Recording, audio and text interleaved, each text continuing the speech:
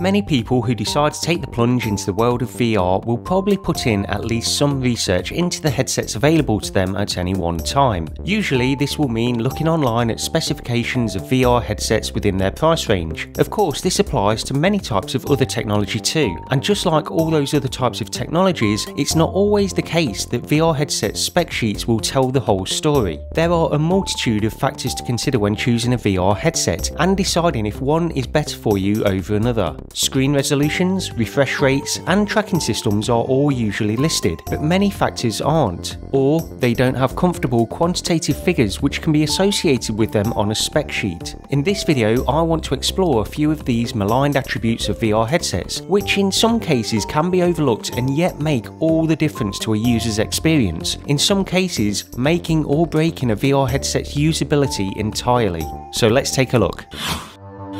Immersed Robot.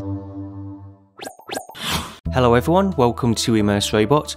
So I've got a number of bullet points I want to hit on regarding the various attributes of VR headsets, which are often not listed or ignored on VR spec sheets, and sometimes in reviews too. Now, these are just a few bullet points that I want to get to, and I may ramble a little bit in places, but I think these attributes are extremely important, and the more VR headsets I use, the more important I think they are. So let's get into it. The first thing I want to talk about is glare. Now, glare or God rays can manifest in various forms on certain VR headsets. They're usually most noticeable when you have bright text, for example, on a very dark or black background, and they are basically unwanted internal lens reflections that can make the light appear to stretch out from bright objects or text, or sometimes appear as peripheral movements of light. The Rift CV1 suffered from the first type, and these are the ones that are sometimes referred to as God rays. So these are the ones that stretch out from the central position of the lens and they look like they're reaching out towards you from the text or whatever object it is that you're looking at. Whereas the valve index seems to suffer more from the second type of more peripheral light reflections around the edge of the lens as you look around. And these can vary in terms of how much individual users notice them or are bothered by them. And like many of the points on this list, they are very subjective to how they'll affect a user experience. But for me, I find glare very distracting, especially in some of the games that I play, things like Elite Dangerous, where you've got a lot of black background in the fact that you're in space, and then there are these bright objects as well. So in the Rift CV1, when I originally played it in that, I did notice these God rays quite heavily in Elite Dangerous and various other experiences as well, especially like I say when you've got that bright text on a very dark background. The Vive also had glare issues or God ray issues, and these were exacerbated a little bit by the fact that the Fresnel, the concentric rings on the Fresnel lenses, were a little bit more visible on the Vive than they were on the CV1, and so you could see the actual circles of the lenses themselves getting these reflections. The valve index also suffers from very bad glare issues actually, and this is one of the main downsides of the headset, and you do notice these peripheral light reflections on the edge of the lens when you look around in certain experiences, and it can be distracting, and this might be a byproduct of the stacked lens system which is in the index as well, so it's one of the main problems with the valve index. The Quest 2 has actually lower glare issues, at least in my experience, and it doesn't suffer from them as much, although they are still there in certain experiences. The next aspect I want to touch on is distortion. Now, distortion or warping is also something that will probably never be mentioned on a spec sheet, simply because it shouldn't happen at all in a VR headset. It's mainly a byproduct of various lens types and problematic distortion correction profiles in VR software. So when the image is created in VR software, it does have to distort it slightly in order to counteract the natural distortion of the lenses, and sometimes this distortion or distortion profile cannot be correct, and you get extra distortion within the headset, and it generally looks as if the geometry of the virtual world is shifting as you look around in a way that conflicts with your real life experience, and sometimes it can appear as if peripheral movement of objects in the world is too quick as you turn your head. Some people will refer to this as it's almost like looking through a goldfish bowl, and that's like an exaggerated version of what it actually is, but distortion is a very real problem in certain VR headsets. Pupil swim is is another related aspect of distortion where simple movement of your eyes alone can affect their relative position to the lenses and create a sense of world geometry movement which some people can find distracting. Again, general distortion, warping and pupil swim seems to be highly subjective from person to person. Some people, myself included, are very sensitive to any amount of distortion in VR headsets, while others don't seem to notice it or are able to easily ignore it. But for me, distortion is actually a major factor and can make or break a headset. For others it's not a big problem, but they might be concerned about other aspects of VR headsets which actually don't bother me. So again, this is all very subjective and each person will be more sensitive to certain aspects than others.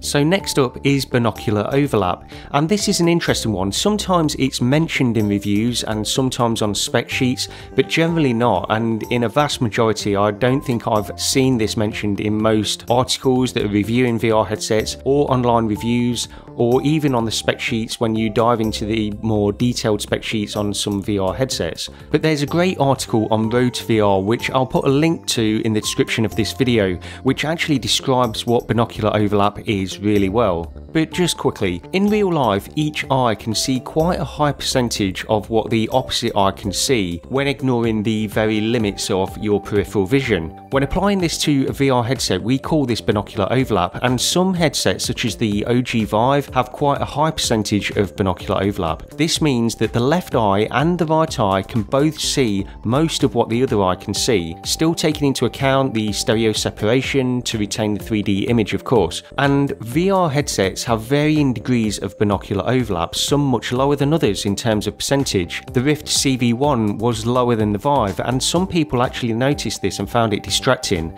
myself included actually, and I couldn't quite put my finger on what it was until I understood binocular overlap a little bit better, and it was something that I could get over. It wasn't a make or break feature of the headset or anything like that, but it was a little bit distracting when I first tried the CV1. Now, the advantages for reducing binocular overlap, and the reason that manufacturers of VR headsets might choose to do this a little bit, is because it can help increase the field of view, although in a slightly inauthentic way I think. So for example, if the OG Vive had less binocular overlap, it had less percentage of each eye seeing what the other eye could see, then it could have achieved a higher horizontal field of view, because the periphery of each eye can see more, even though the opposite eye would be completely excluded from this portion.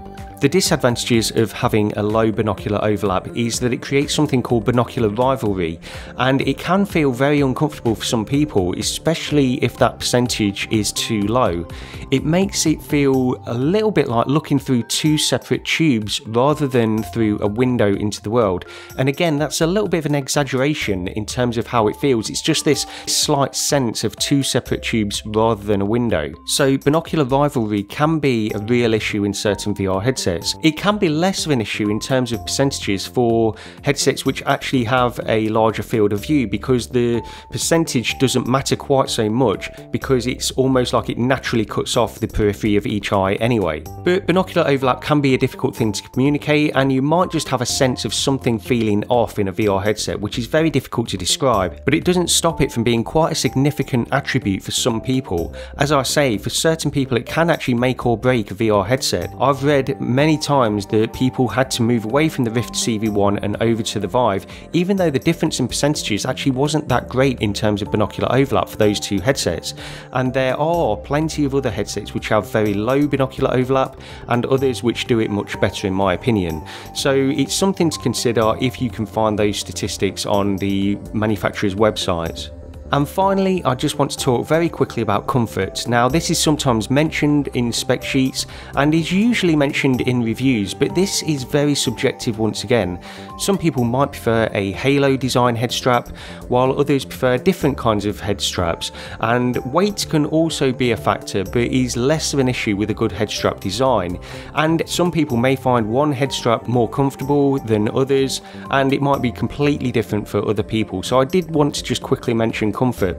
So just to conclude this video, in my opinion there are many aspects of VR headsets which are equally important to raw specs, but generally omitted from spec sheets out of convenience. When the Valve Index was first released, nobody realised some of the glare or God ray issues it had based on the spec sheets, and it wasn't until early reviews until this became apparent. But even then, we're basing raw facts on subjective opinions of the reviewers, and this in itself can be flawed. Some people might not be concerned about glare, distortion or binocular overlap issues, but even if they are and can tell that something isn't quite right, then they might not be able to communicate that effectively in their reviews. In my opinion, wearable technology is so subjective and personal to each user that trying a VR headset before you buy it is becoming more and more important with the rapid innovation of the technology. And I know it's not always possible, but trying a VR headset before purchasing is something I'd always recommend based on so many subjective nuances which might be important to one person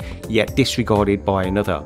Anyway, that's pretty much it for this video. Let me know what you think about all this in comments, but thank you for watching this video. Please subscribe if you get a chance, and I'll see you next time. Please consider supporting Immersed Robot on Patreon, or joining the Discord, or following me on Twitter, or better yet, all of the above. Links in the description below.